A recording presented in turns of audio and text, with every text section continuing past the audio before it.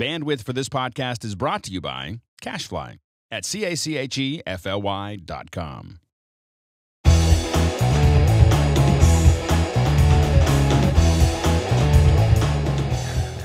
Welcome back to MacBreak Studio. I'm just shining up my new birthday present, a new Mac Pro.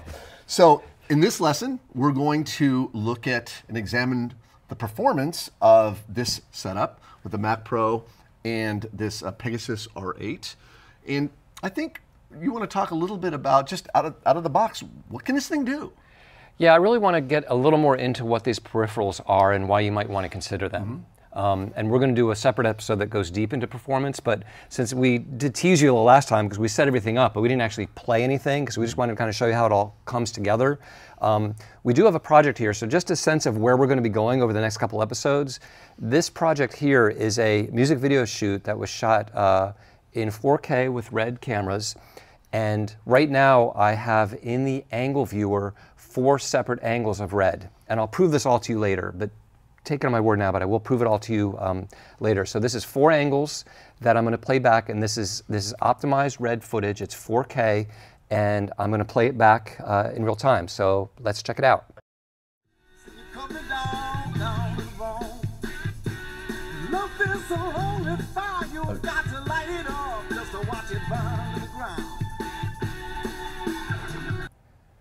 Okay. Okay, good. So there we see we've got 4 streams of 4K playing back simultaneously in the angle viewer. So this machine, in combination with the Pegasus RAID and Thunderbolt 2 technology, is able to do this while we're monitoring at 4K. So I think what we should do, we've got a lot more we're going to talk about performance, but I think we should take a little bit of a step back and break down where the performance is coming from. I think that's an excellent idea. Because it's really, in many cases, it may not be necessary to get this big a setup for what your own personal workflow is. There's a lot you can do with an iMac or with a laptop and with single drives. So before we talk about this guy, I think we should talk a little bit about Thunderbolt 2, because everything here, well, this is connected by HDMI right now, but everything else is connected by Thunderbolt, right? And specifically Thunderbolt 2. So what's the difference between Thunderbolt 2 and Thunderbolt 1? The pipe? I mean, how much data you can fit through it? Well, how much data, yeah. So what everybody talks about is Thunderbolt 1 is 10 gigabits per second and Thunderbolt 2 is 20 gigabits per second. But we should peel that back a little bit because there's a little more information underneath that. So actually, Thunderbolt 1 is also capable of 20 gigabits per port. The thing is, what Thunderbolt 1 has is 2 channels within that port. One channel is the PCI Express, it's basically all the data, and one channel is for the video display, it's a DisplayPort. So it takes those 2 channels, and there's an aggregate total of 20 gigabits of throughput for that port. Right. But for each channel, it's half. So you're saying, like data playing video, you're only going to get theoretical maximum of 10 gigabits per second, right? Okay. Yeah. And for video, you're going to get a max of 10. And it's video that's more important, because for data, when you say with video, it's more important. I meant for display. I mean for the display. That's what you meant. I mean for display. Thank you. Thank you. Yeah, for the display, it's actually the display that is taking more bandwidth than the data does in most cases. Sure. So, so how does the Thunderbolt 2 bridge this? How does it get around this? So what they did with Thunderbolt 2, they call it channel bonding, where they've taken and enabled both of those channels to carry all of the display data or all of the video data. Right, you know, so you can have all 20 gigabit pipe for just display then, yes. Basically. And that's the thing that enables 4K output.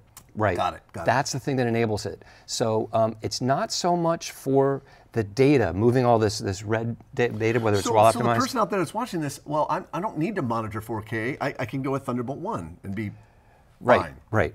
Okay. Yeah. If you want to drive a 4K monitor, you either need a Mac Pro or the latest Retina displays, MacBook Pros, the latest MacBook Pros, late 2013, that have Thunderbolt 2 and HDMI. You can actually do HDMI out to this monitor. Nice. Okay. So that's kind of part one, is that Thunderbolt 2 doesn't increase the total capacity, but it combines it so they can all that capacity can be used by either display or by data, and it's really important for display to be able to use that full pipe. I see. So the second thing that comes into play, if you look at these ports down here on the Mac Pro, there's 6 ports, but behind the scenes, there's actually 3 buses for those ports, 3 buses or 3 controllers. In other words, there are really 2 ports per bus, or 2 ports per controller. And the way it works is that the top 2, not the top 2, but the top one in the top left corner and the one behind it, the one beneath it. So the stack of the top 2 on the left are bus 1. The stack of the top 2 on the right are bus 2. And then what gets interesting is the 2 at the very bottom across constitute bus 0 in combination with the HDMI port. Interesting. So the HDMI port and those 2 bottom ports all constitute a single bus. What this means, for data, it doesn't matter. You can plug in to any port that you want. But if you're driving a 4K display, you generally want to make sure that you're not plugging another display, or really another data feed, into a port on that same bus. I see, because you'll be limiting that bus. Yeah, you'll be limiting the throughput of that bus. That bus needs its capacity to drive a 4K monitor. So you have to be very clear about what these buses are and where what you're plugging into them, is what you're saying. Exactly, and Apple has a great support document that kind of lines that out. I saw it had a little diagram and everything. Exactly, exactly. So maybe we'll post that under the movie there so people can see that. If you're driving a monitor like this is the Apple Thunderbolt display, the 2560 by 1440, you can plug in 6 of these. You know, and drive. No, why you'd want to. Yeah. So my friend Logan, who's editing in this full setup, has 2 Thunderbolt displays for Final Cut Pro, one for the interface, one for the viewer, and then he monitors on the Sharp 32-inch. So he's using all those, but you just have to be careful about which ports you use. That said, you can, when you're dealing with data, like this Pegasus you mentioned, you can daisy chain 6 of these devices off of 1 port, and you'll get 20 gigabits of throughput, which, by the way, is you'll never saturate that bus. You will never come close to it in terms of the amount of data that needs to be pushed through it. So the point is that while this is great that this is Thunderbolt 2, really, in my mind, this is personal opinion, the main benefit of that is you could hang a 4K monitor off of this. That's right. You know, and even I don't even know if I'd do that, because then it's going through. It's that same bus. So the main thing to me is it's future proofing for whatever future data speeds we'll be able to get from faster drives. Sure. But if you're on a Thunderbolt 1 machine, you're going to be fine from a data perspective. Moving even if you're doing 4K, you're going to be fine. It's really the display thing. Do I need 4K? Which brings up the question, which I'm sure you want to answer all. What's the advantage of having this 4K on the desktop then? If I don't really need it, I'm not doing 4K, why would I want this?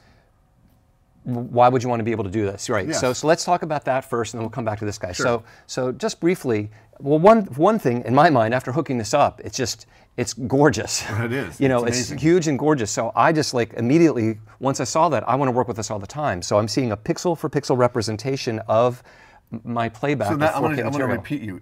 Pixel for pixel, I've heard that term before, and that's important when you want to really check your focus, your accuracy of focus, and what have you, and as opposed to having it like res down or downscaled or what have you. Yeah. You're seeing it the way it was shot. Right. Now the thing I should clarify is that's true. I'm not necessarily going to color grade based on this monitor. This is not like a monitor that I'm going to sit there and grade for broadcast, for example. That's a really good point. Some people think, well, then, if that's true, what do I grade on?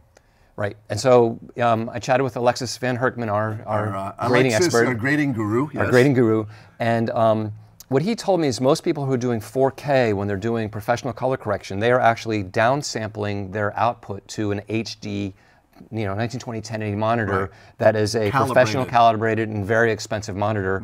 And the algorithms, like for instance in Resolve, are algorithms for doing that scaling, that downsampling are very, very good. You wouldn't believe the controls in Resolve for upsampling, downsampling. I mean, it's amazing what's built into it. So that's generally what they're doing right now. I would say down the road that you'll be doing this as prices come down and these get more popular. So I wouldn't use it for color correction, but just for checking focus, for impressing client. I mean, it's beautiful. And honestly, even if you're not doing 4K, check this out. If you're doing things like time lapse. Wait a minute, I'm sorry. I mean, you don't have to use this monitor. If you want, you can get a 4K projector, and you can edit. You can throw everything you're doing up on a big screen, though, right? I guess so. I'm sure I would want to do that. That would be more impressive to me as a client. Okay. Right? Well, I think this thing's beautiful. I don't know. Yeah, and it is. And just you throw photographs, because your photographs that you're shooting with the DSLR are going to be, very high definition, and I think they look absolutely stunning on the screen. So just about anything you're shooting. These are just some behind the scenes of that video shoot that we did. So that's a couple reasons you may want the monitor. Not for color correction so much, but for monitoring, for pixel output of your work. Now, why would you want to spend the amount of money that one of these things costs? $3,600. $3,600 for this particular configuration, right? And you can get cheaper, higher. Yeah. And in my mind, the primary reason is capacity, because if you've got a ton of footage, like we talked about, these 21 terabytes effectively in this particular thing, and that stores a ton of footage of HD or even 4K. Well, that brings up a question. How much 4K footage could I store on this? Well, it depends. Like The Economist on one hand, on the other hand. So, for example, for the red stuff that we're shooting, red has you can shoot at multiple different quality levels and multiple frame rates. But the stuff that we shot, and including optimized media, because generally when you optimize your media, you're creating files that are 3 times as big as the original ones, and including proxy media. All of that together, if you include all of that, you can store roughly 40 hours of red footage on this 8-drive. Wow. 21 with terabyte optimized device. and proxy together. Yeah, with all that. That's just real roughly 240 that's hours. Just like out of the ballpark, If you're if it's ProRes HQ, if you're doing 1920 by 1080 ProRes HQ, you're talking about 200 hours. Wow. So it's a lot, and you can absolutely daisy change these. So there's like no limit. You're not going to this tiny cable, you're not going to saturate the bandwidth available on this cable with these machines. So you can just use a ton of them. Yeah. So one reason is capacity. The other reason is the redundancy. So there aren't many large drive, multi-bay drives like this that are capable of RAID 5. Right, and what's the real benefit is you get the speed, the throughput, and you get the redundancy. Yes. As opposed to you can get them other RAID configurations where it's all speed. Right. But RAID 5, that like you said, you'll never oversaturate this pipe. Yes. So why not leave it in RAID 5? It just makes sense. So, but honestly, for me, here's a counterexample. My data, I have on cards, and I make camera archives, and that's my backup. Sure. So. For me, I might spend less money for a drive that's RAID 0, which is super fast, but there's no redundancy, so it has a chance of failing. Sure. But I know I have backups. Sure. It's more of a hassle if it fails. I mean, the nice thing about this, if a drive fails, you keep working. You pop it out and put it in. Right. So if you're in a serious production environment, this is what you want. You don't want any downtime. For me, as an independent guy, it might be less expensive for me to get a less expensive drive, and then if it fails, go to my backups and rebuild. Sure. It's a tough call, because that could cost me hours of downtime of doing that, of dealing with that. And is that worth the money you could have spent just to have this? Yeah, right, or buy a smaller configuration, because the other thing is you buy the 4-bay, and then you can add to them. That's the kind of cool things you can add to them. I just bought a 4-bay terabyte, the first version of this, and I have it hooked up to my iMacs, and I've never had a problem with like throughput on it, and it's great. Two of my iMacs are Thunderbolt 1, and my MacBook Pro is Thunderbolt 2, and it works on all of them really well. You make a good point that this isn't required to do it with the Mac Pro. That's right. The Mac Pro is this amazing machine, but this works great in all kind of, even with a laptop, iMac, whatever. Sure. So that would be cool black. And it's a cool black. Yes. Yeah. It looks great. I think it's made to match the Mac Pro. Yeah. So anyway, I just wanted to get a couple of ideas about Thunderbolt. What's the primary data and display issues going through the Thunderbolt, and some reasons why you might want to consider these peripherals in the system. I see. Yep. So next time, we'll really get into looking at the performance of a Final Cut Pro with this setup. Before we go, isn't there some sort of software that you get with this? Oh, that's a great idea. Thank you. Thank you. Yeah, in fact, there is. So that brings me to something else. We just plugged this in and started working with it, but if you think, I'm going to go out tomorrow and buy it and start running, there's something you need to know. There is a synchronization process this needs to go through. So when you first buy it and turn it on, it immediately starts synchronizing, and this one took overnight. I don't know exactly how long. I got the time in 10 hours. It really depends. My little 4-bay, it literally took 3 days to synchronize. And that was an older model, Pegasus 1, so they might have done something different. But this 8-bay and overnight was ready to go. Yeah. And it comes with this utility right here. And the reason I'm showing it to you is because rather than just believe what I'm saying, if we look at the physical drives, you can see here that there are eight drives, and they're each 3 terabyte. And you can see in the disk array that we've got a 24 terabyte disk array. But then if we look at the logical drive, which is after it's rated, it's a 21 terabyte total capacity in RAID 5. Right, exactly. Okay, so that just sort of tells you. And this utility you can use to do all kinds of. By the way, something else too. I'm going to cut you off, but while it's synchronizing, if you click the background activities, it'll tell you at what percentage. Okay. There's a bar. It'll say it's at 5%, 10%, 20%. Okay. And you can just launch it, and it'll let you know. And by the way, you can use it right away. You just won't get the best performance out of it because after it's building parity amongst the drives, and it won't be at full performance until that's done. But you can immediately buy it and start loading data onto it. Yes, you absolutely can. Absolutely.